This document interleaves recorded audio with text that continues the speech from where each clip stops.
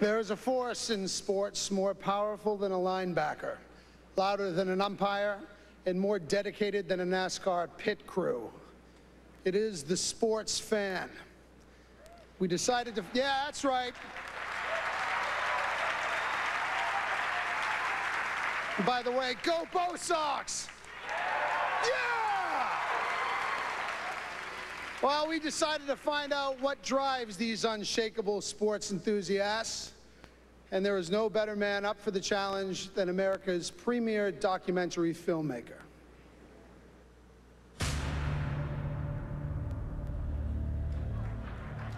Fans sure do some crazy things. They paint their faces, their bodies, they even color their hair, all in the name of their team. So I decided to take off on a little trip across the world to talk to some sports fans and find out just what drives their incredible devotion to sports. I have to go with Moses Malone because Moses parted the red lane and drove to the basket for Jesus.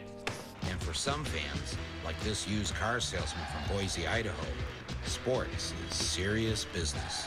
I'll tell you like this, competition is what makes America great. First of all, I'd just like to say that I love ESPN, I love the song, da-da-da, da-da-da. Throughout history, sports has provided some memorable moments. And for the lucky ones, like Cottonmouth Jenkins, an old Negro League umpire, one moment can last a lifetime. I believe that was one of the greatest things in the world to see Wilt Chamberlain score 100 points in one game. He gets a pass, grabs it, and dunks it through. 100 points for Wilt Chamberlain. Saddest thing in the world when he wouldn't let me wet my whistle with one of them 20,000 Phillies. All I wanted was a dip.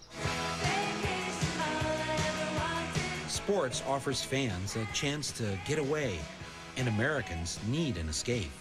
They work long and hard, and most aren't paid that much. Maybe that's why fans get a little crazy about their sports. Like Cooter B, a mechanic I met in Greenbow, Alabama. Let me tell you something about NASCAR, man. It's the best sport ever. It's the only sport. They try to look down on us just because we like NASCAR. Like we don't have culture, you know? But the thing is that NASCAR, say that. World Series in New York. The president tosses out the first ball to start the game. Ah, the good old days, when you actually had to go to the game to see it. Now television brings the game to you, and to the most remote corners of the globe.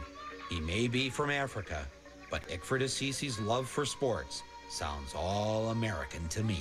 I love Shaquille O'Neal because of his big muscles. They have tried everything to foul him. It looks like they are killing a buffalo in the wild. Poor Shaquille O'Neal. Finally, I get to meet a fan from a culture steeped in thousands of years of tradition and wisdom. Even sushi master Noriyuki Matsumoto has a burning passion for sports.